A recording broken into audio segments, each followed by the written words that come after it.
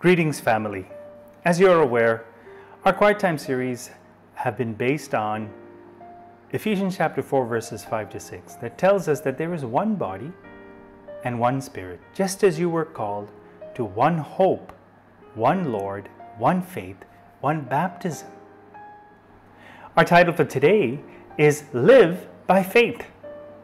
All over the scriptures, we are flooded with stories of men and women who followed God, from Adam and Eve in the Garden of Eden to the first century Christians. Following God has been and will always be a challenge because of the natural differences between God, who is spirit, and man, who is a physical and spiritual being. In Galatians chapter 3 verses 26 to 27, it says, "So in Christ you are all children of God through faith. For all of you who are baptized into Christ have clothed yourself with Christ." When we became Christians, it was an entrance into a new way of life. We became of God, children of God, through faith. We started off with faith, and we are to continue till the end to live by faith, because we have been clothed with Christ. Now, this does not happen naturally or automatically. The focus here is to live a life of following Christ, which boils down to obedience. We'll look at a few examples of role models. The book of Hebrews chapter 11 verses 1 to 40 is a showcase of great heroes of faith. What can we learn from them? They trusted and committed themselves to a God they could not see. As they walked in obedience, they experienced His grace and power in their lives. With all kinds of challenges and oppositions to their faith, they did not waver, but they persevered in hope. They were certain of their future in Him, even though they could not see it at that moment. John 14 verses 23 to 24 describes this and the importance of loving God's word. Jesus replied, "If anyone loves me, he will obey my teaching. My Father will love him, and we will come to him and make our home with him. He who does not love me will not obey my teaching." These words you hear are not my own. They belong to the Father who sent me. God is calling us to the same faith as our forefathers in the faith. Consider the fact that most of them did not have the written word in their days.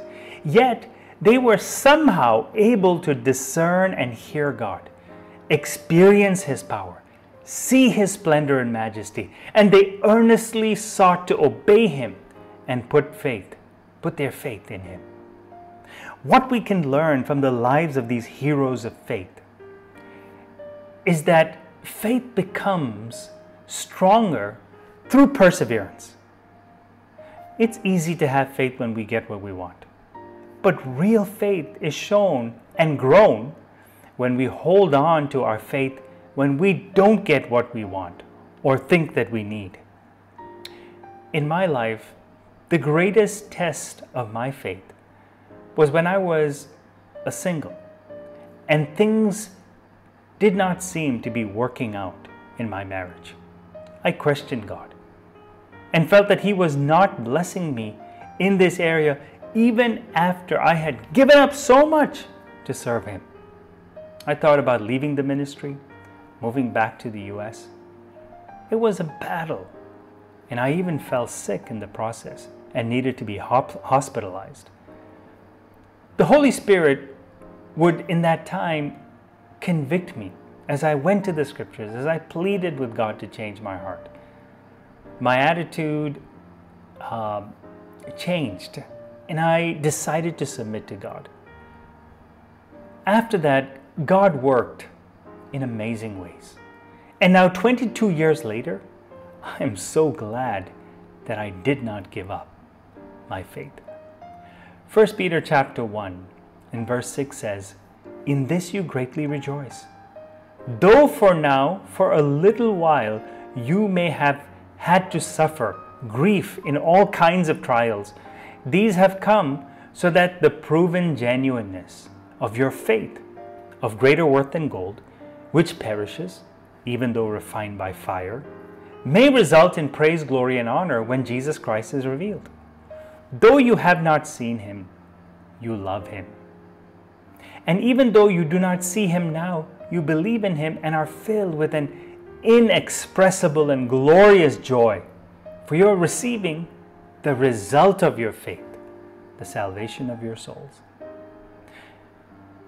This passage says that your faith is of greater worth than gold. Gold has to be pure to be used.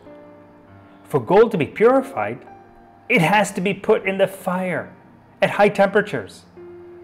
Faith too has to be refined to be useful for us to live. Faith that is purified through the furnace of tests, struggle, and perseverance will result in praise, glory, and honor when Jesus is revealed.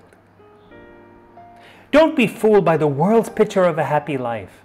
Living by faith in Jesus and obeying him will result in inexpressible and glorious joy. Today's action plan. Decide to live by faith. Confess your faithlessness to God and decide to repent. Pass on the stories of your faith victories to your children. Tell them about the ways that you persevered and how God came through in amazing ways. Amen.